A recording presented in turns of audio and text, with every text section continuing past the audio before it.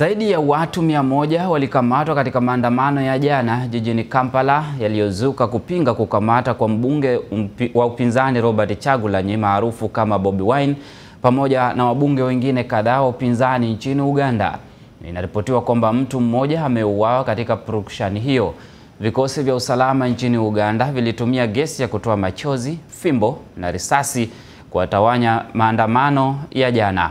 Waandamanaji walichoma moto matairi, kuwapiga polisi mawe na kuweka vizuizi vya barabarani.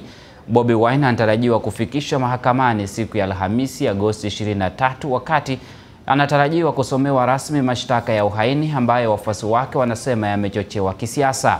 Mawakili wake wanatarajiwa kukata rufaa katika mahakama ya kikatiba kupinga kesi ya Bobi Wine kusikilizwa katika mahakama ya kijeshi.